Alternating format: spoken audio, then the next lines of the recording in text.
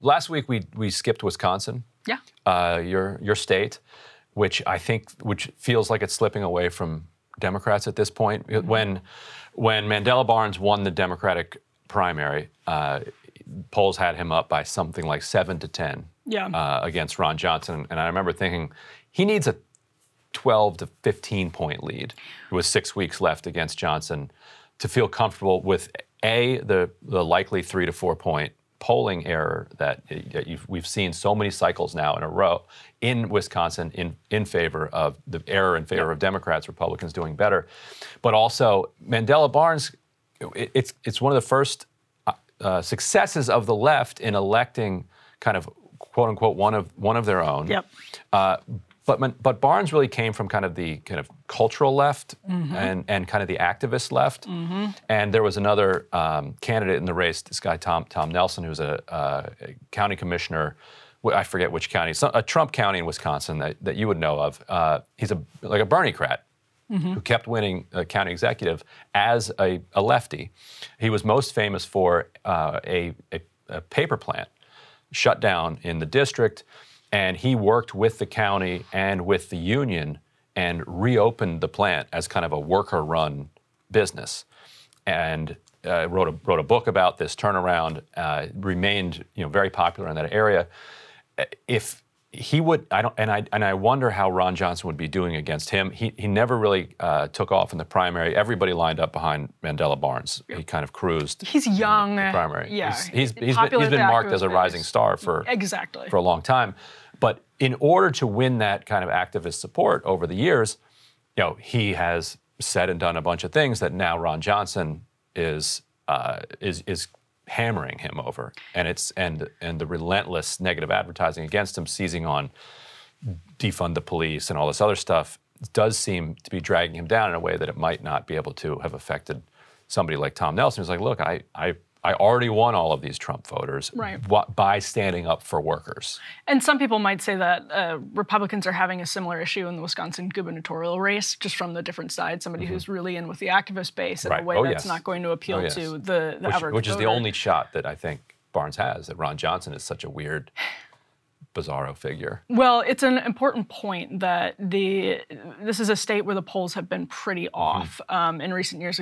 Ron Johnson famously had sort of been left behind by Mitch McConnell and has a chip on his shoulder because of that. And Wisconsin polling has been, it's been a question because of that for a long time. And, people are aware of it now. But Mandela Barnes, my first thought when he won that race was about all of the activist stuff. Because when you're known as somebody, especially when you went through the year 2020, as somebody generally in the left activist camp, I was like, he's going to have all kinds of problems when the money starts coming in September and after Labor Day. And that's exactly what happened. And that's exactly what we're seeing happen in all of these different races. When Republicans start putting money behind a candidate and have the ability, the opposition research in some of these states, they've had the wind at their back for the last month. And with a month to go, it seems to be trending in that direction going forward. Right. I think 538 has Johnson up by little less than 2.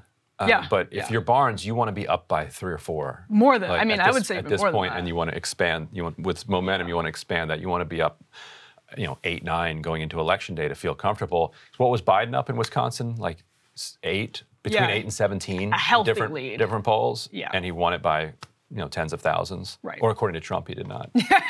Trump is wrong. Yes. Yes. In fact, all of the courts looked at Trump's challenges to Wisconsin and rejected them as without merit, including Lindsey Graham, who's like, you say you won Wisconsin, just give me a tiny bit of evidence that I can point to, because I love nothing more than defending you. Nothing. Although nothing. Wisconsin is a good example, though, of the Zuckerberg thing. All of the Zuckerberg money going into Democratic counties intentionally. That said, right. Which is a different way.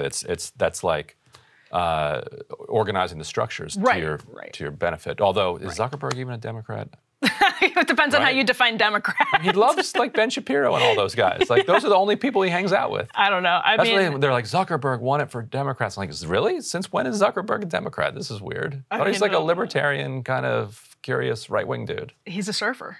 Is he? I can't see him. You don't remember that? See, this is the death of monoculture that we started the show talking about. There's a super viral picture of Mark Zuckerberg with all of the.